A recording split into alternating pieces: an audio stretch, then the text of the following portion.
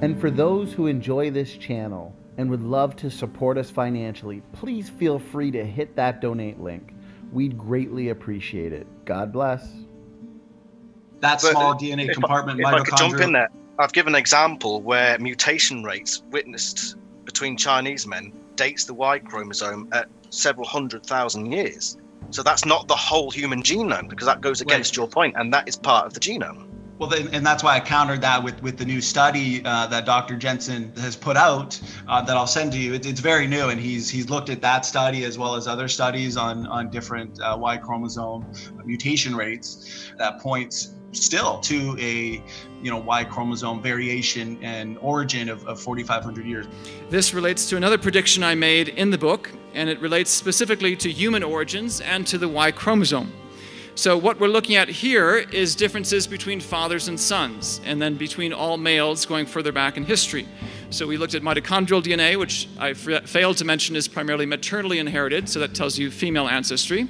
This is male ancestry, the other side of the equation.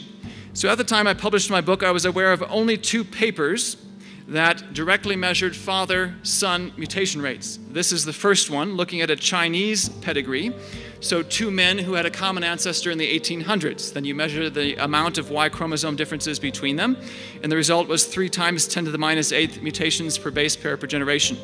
The specific details aren't that important, just know that it's 10 to the minus 8th. We're going to look at that number again in a moment. I also want you to see that the sequence coverage, 12x to 20x, is fairly low. If you don't know what that is, it's basically a measure of the quality of DNA sequence. There was a second paper that looked at multiple Icelandic pedigrees and discovered the same answer, 3 times 10 to the minus 8th, and they had a similar level of sequence coverage or sequence quality.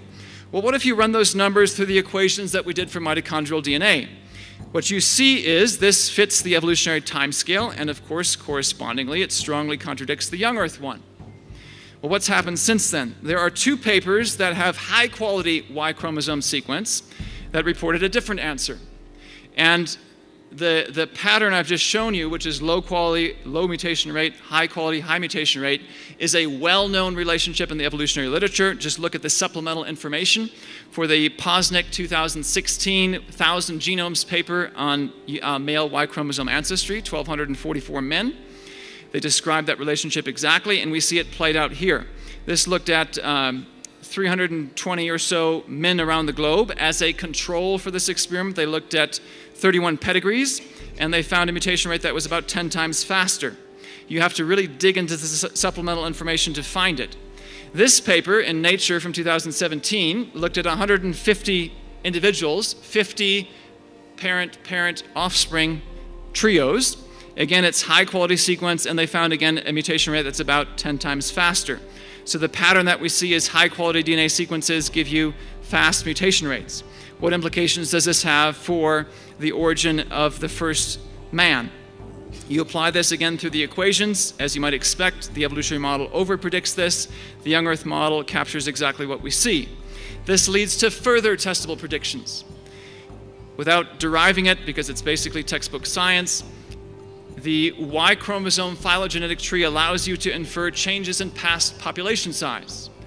What am I talking about? So here's a diagram of changes in human population size over the last 3,000 years. The negative numbers refer to BC years, the positive numbers to AD. You can see in the last few hundred years there's been a spike in the human population growth. This is derived from archaeological records and historical records. Well, here's a Y chromosome tree derived from 171 men from around the globe, from Africa, Asia, Europe.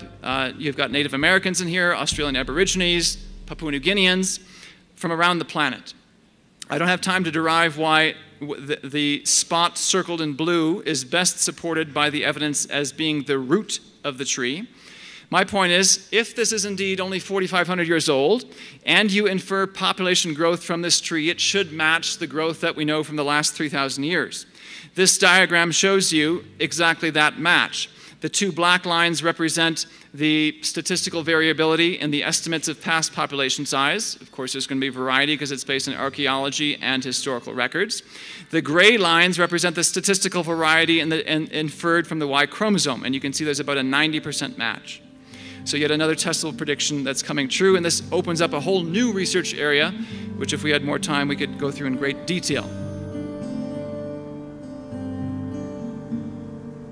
For all those who appreciate the work that we're doing here on Standing for Truth, please hit that subscribe button, because we are just getting started.